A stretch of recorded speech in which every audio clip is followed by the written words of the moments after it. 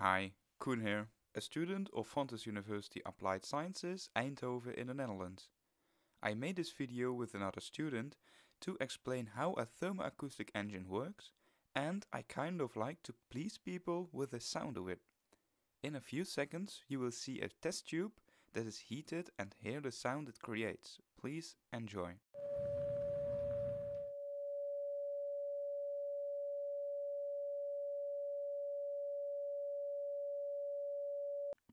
In the video you saw that a test tube with steel wool inside it was heated. After some time, sound is generated due to the heat difference of the two sides of the steel wool. But why does this happen? Well, first I have to introduce you into two basic thermodynamic systems, a heat engine and a heat pump. Displayed here, heat engine and a heat pump. There is one fundamental difference, and it is that a heat engine produces work because of the transfer of heat into a colder environment. Here we start with heat in a hot environment, transfer this into a cold environment, and we get work. A heat pump, however, transfers heat from a colder environment into a warmer environment by introducing work to it, like a refrigerator. We start here with heat from the colder environment. We use work to transfer this heat into a warmer environment. The video you just saw with the test tube can be classified as a heat engine because heat is transferred from hot to low. To understand our heat engine, we look at the so-called pressure-volume diagram, where pressure is graphed against volume. In this diagram, four curves can be seen. The curves represent what would happen in theory. Curve 1 represents a gas package that is expanding, shown over here. This is because of the heat introduced by the flame into the system. The temperature of the gas will be higher than that of the steel wool. Here will be a flow of energy from the gas into the steel wool. This curve represents the work done by the gas. The gas will drop in pressure because of the energy flow into the steel wool. Curve 2. Here the gas will cool down. Because of the pressure drop, the volume of the packaged gas will get smaller, seen in curve 3 over here.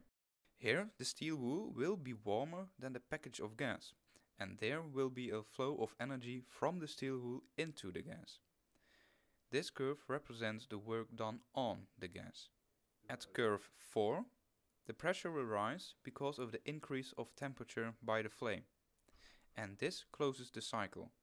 The cycle will exist if a certain temperature difference of the hot and cold sides are realized. Inside the curves, a green oval represents what really will happen. The surface of this green oval is equal to the amount of work done by the thermoacoustic engine. The work done results in moving the air and so in creating an audible sound. The thermoacoustic engine uses a standing wave in a test tube to make the sound. This is because of the shape of the glass test tube, which is closed on one side and open on the other side. There are more efficient thermoacoustic heat engines, but the design is relatively simple and the aim of the experiment is a proof of concept. So for now it's good enough. The length of the test tube is 14.7 centimeters and a closed tube is known to have a resonant frequency equal to 1/4 of the wavelength. With this information, the resonant frequency of the system can be determined by this equation. We take 340 meters per second for the speed of sound. So the theory predicts that the resonant frequency is at 578 Hz at the temperature of 20 degrees Celsius. The frequency is measured in the first video and determined to be 567 Hz with an accuracy of 8 Hz. The theoretical and practical determined resonance frequencies thus seem to correspond with each other.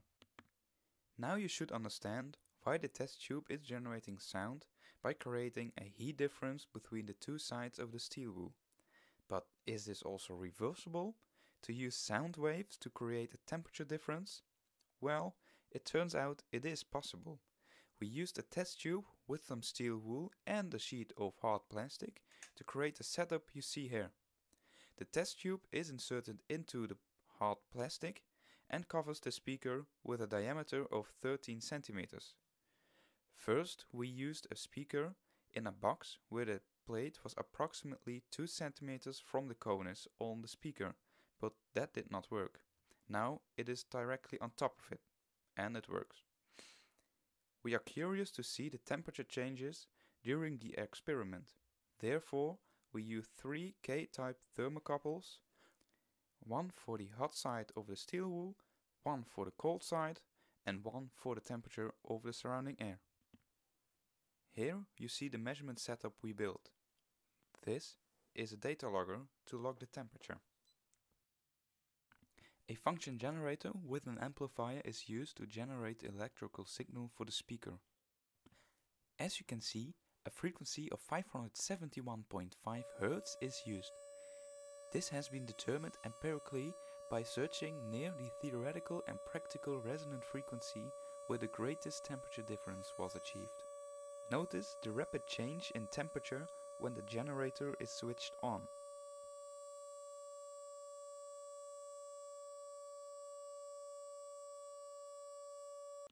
In the graph, the measured temperature of the 3 thermocouples are graphed against time.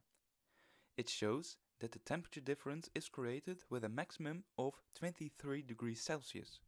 This shows that a thermoacoustic device like this can also be used as a heat pump. We would like you to thank you for looking at our video and hope that you understand the basic operating principles of a thermoacoustic device. If someone through watching this video became interested in physics, maybe a career in something like this suits you, Fontys University of Applied Sciences has open days throughout the year and thus also for the technical physics study in Eindhoven. So just come and have a look. Thanks again and have a good one.